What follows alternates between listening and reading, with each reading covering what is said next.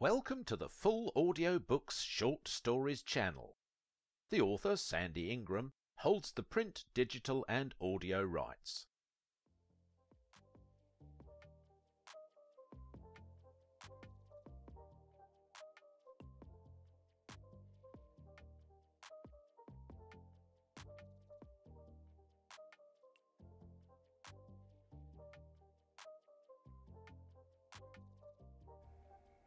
My heart was pounding in my chest as the man I waited for on Tuesdays and Thursdays was sitting across from me waiting for my roommate to get dressed.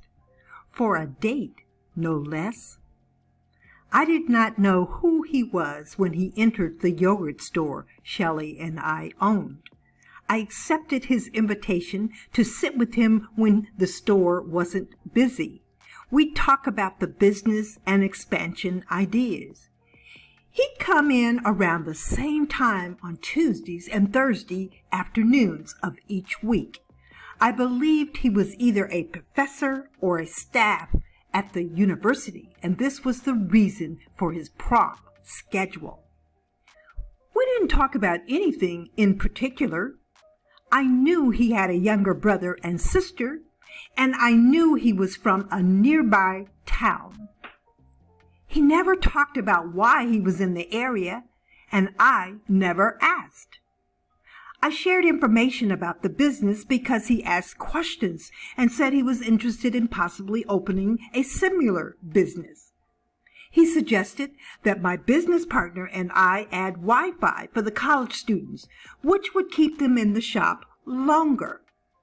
I explained the Wi-Fi kept students in the yogurt store longer, but did not increase purchases. We tried that and found kids stayed longer, but rarely made a second purchase. I had grown accustomed to our Tuesday and Thursday afternoon chats. I even waited for Matt on these days and was slightly disappointed the one time he didn't show. I kept telling myself he was just a customer with a lot of questions and probably had a girlfriend.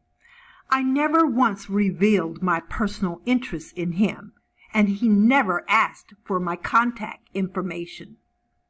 Now, here he was sitting in my living room waiting for Shelley, my roommate. The doorbell had rung. I opened it, and there he stood. The look on my face must have shown happiness and surprise, as did the look of disappointment after he asked for Shelley. It was awkward. "I'm sorry, Gretta. I didn't think you were interested in me. You never said anything," Matt said to me. I thought about his statement and decided to be open. "I kept waiting for you to ask me out." Matt seemed surprised by my answer. I offered him a seat, and he sat in the chair across from the sofa I was sitting on. He was embarrassed. It was obvious he liked me and surprised to find I was Shelley's roommate. Shelley was always late and fashionably dressed. She was tall, attractive, personable, and likable. Men were instantly attracted to her, and she knew it. She yelled from the top of the stairs, "Matt, I'll be right down." Matt did not answer. Then I realized why. He was formulating an escape plan. He simply got up from his seat and walked to the front door and said, "I'll see you Tuesday," and walked out of the door. My mouth dropped open. My next concern was, what was I going to tell Shelley? She was my business partner and my friend.